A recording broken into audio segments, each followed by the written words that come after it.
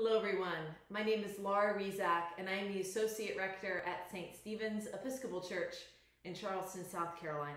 And I'm so glad to be with you today for our family faith formation. Let's start by getting ready.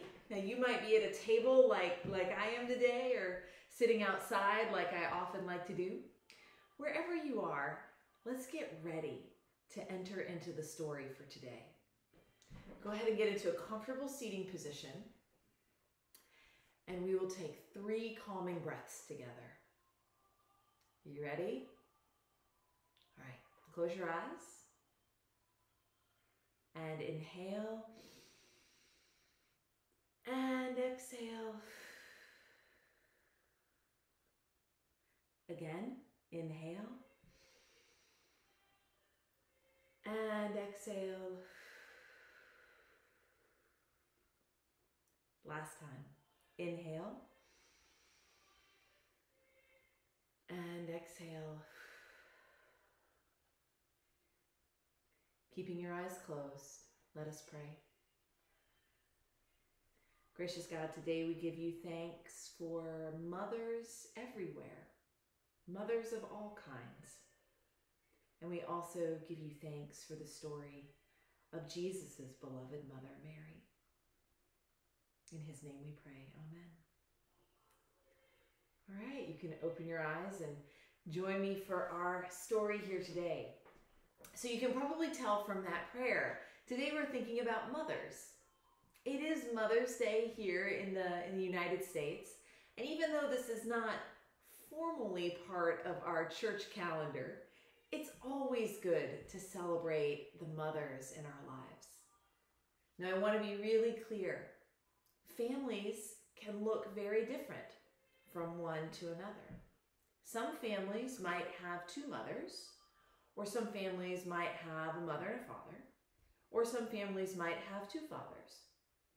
Some families might have just a mother, and some families might have just a father. So when we think about Mother's Day, and we think about celebrating mothers, I'm not talking just about a person you could point to in your family and say, that's my mother. Although if you have that person, it's also really good to celebrate her, of course. There are other people in our lives who can be mothers to us. Maybe there's aunts or grandmothers, or an older cousin maybe, older family member of some kind. There can be a neighbor or a teacher who can be a mother to you. And sometimes, even fathers, sometimes even fathers can take on a role that might feel more like a mothering kind of role. Whoever the mothers are in your life, whoever they have been, I hope that you can take a moment to say thank you today. I also want to tell you a story about another very important mother we have in our faith. Her name was Mary. And she was the mother of Jesus. Now Mary's color is usually blue. Blue like the heavens. If you're looking at a picture in a church window and you see a woman wearing blue, usually that's a clue that it's going to be Mary. We use the color blue at one other time of year. Do you remember when the church uses blue? It's during Advent, right? Advent is when we are waiting for Jesus to be born, both in history and also born in our hearts.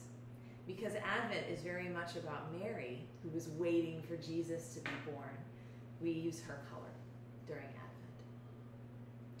So let's tell the story of Mary's life. There might be some things in her life that you might not know, that you might not be familiar with or recognize. It's important to tell her story on this day when we celebrate mothers, because just as Mary was a mother to Jesus in life, she also can be a mother to us in spirit. So let's think about her story. When Mary was just a little girl, maybe your age, she often wondered what her life was going to be like. Years went by and she grew and grew, and then one day something happened that was really hard to explain. You see that? Here's Mary sitting on the bed, and here's light that's coming to visit her. This light was actually the angel Gabriel. Gabriel came to her and said, something wonderful is going to happen. You are going to have a baby, and that baby is going to change everything. This was really hard for Mary to understand, especially because she didn't have a husband yet. She was engaged to be married to a man named Joseph. He was a carpenter, and he was a very good man. She was a little worried about telling him what the angel had said. The angel also came to Joseph and told Joseph something very similar. Mary is going to have a baby, and this baby is going to change everything. Well, Mary and Joseph, they didn't understand these words exactly, but they decided to have faith.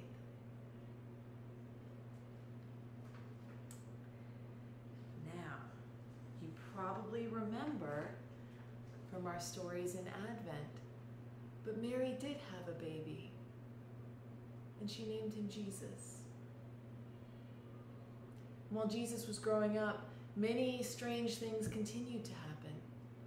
She took him when he was just a baby, just a few days old, to the temple, and a man came up to her and said, "Your baby is a miracle. I have seen the Messiah." It was very hard for Mary to understand. And then when her son was about 12, he went missing for a time. And she and Joseph searched everywhere for him, and they found him in the temple. And when they said, "Oh, Jesus, we were so worried, we were so scared we couldn't find you," Jesus said, "You should have known I was in my Father's house." This was very hard for Mary and Joseph to understand because their house was far away. How was the temple Jesus' Father's house? It was hard to understand, but Mary had faith.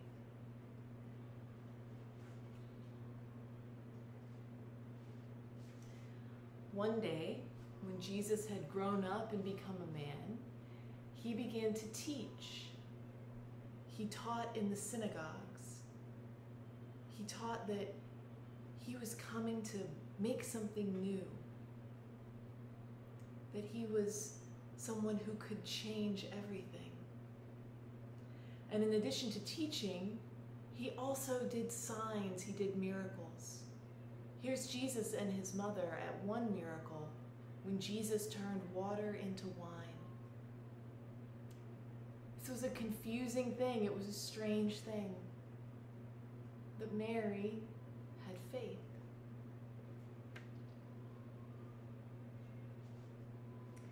Now, on his travels while Jesus was teaching, one day he decided to go to Jerusalem, and he knew that it would be for the last time. When he was in Jerusalem, he was arrested, and he was put on a cross. And Mary was there at the foot of the cross, and she looked up, and she saw her son. And Jesus looked down from the cross and saw his mother, and he wanted to take care of his mother. So he said to one of his disciples, one of his friends who was standing there, he said, "Behold your mother," meaning to this disciple that Mary was now going to be like a mother to that disciple. And he said to Mary, "Behold your son," meaning that she should now consider this disciple her son. Even when Jesus was dying on the cross, he wanted to take care of his mother.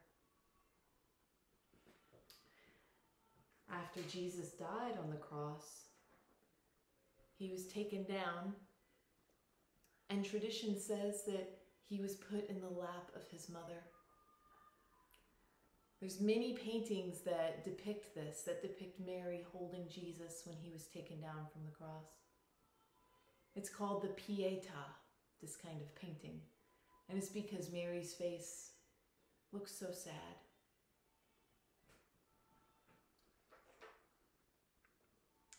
Next few days were really hard for Mary. She had lost her beloved son. And then on the third day, she went with some other women to Jesus' tomb where he had been laid to try to pray and to try to have some burial rituals that would make her feel better and would honor her son. But when they got there, they found that the tomb was empty. The stone had been rolled away. Jesus wasn't there anymore. Somehow Jesus was with them, alive, in a way that he still is today, with us.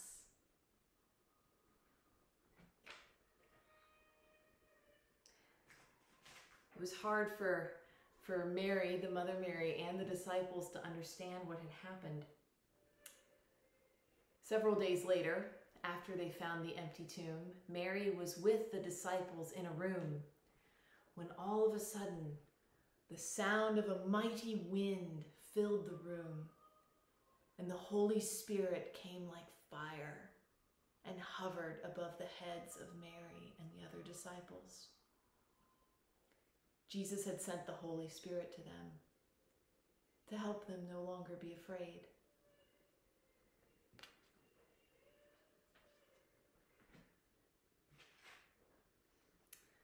No one knows what happened to Mary after that. No one knows how she died or where she died or where she was buried. But you know, people still feel close to her as Jesus' mother. People name churches after her. And they make pilgrimage to places where they feel especially close to her. Her story is still happening. Her story still continues. Since this story never ends, we're going to put down some of Mary's flowers here. These flowers are called forget-me-nots. They're the color of Mary, aren't they? They're Mary's blue color.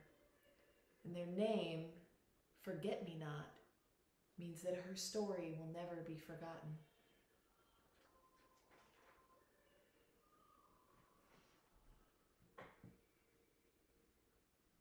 I wonder which part of Mary's story you like best. Let's move it like this so you can see it all. This is when the angel came to Mary. This is when Mary had her son Jesus and raised him with faith and with love. This is when Mary was with Jesus as he taught in the temple and as he did miracles throughout the countryside. This is Mary when Jesus was taken down from the cross, when she held him and loved him.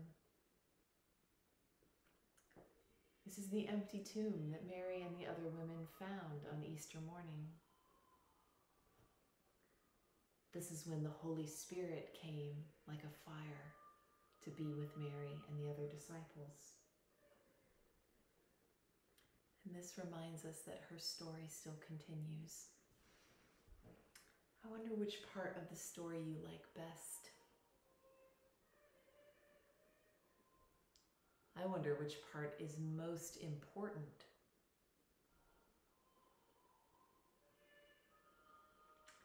I wonder if we can leave out any part of this story and still have everything we need.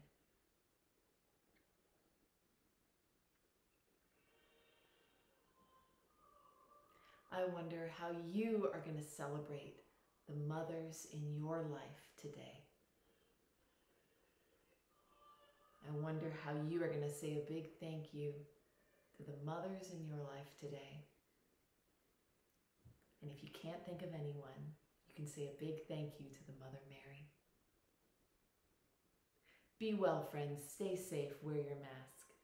I'll see you next time.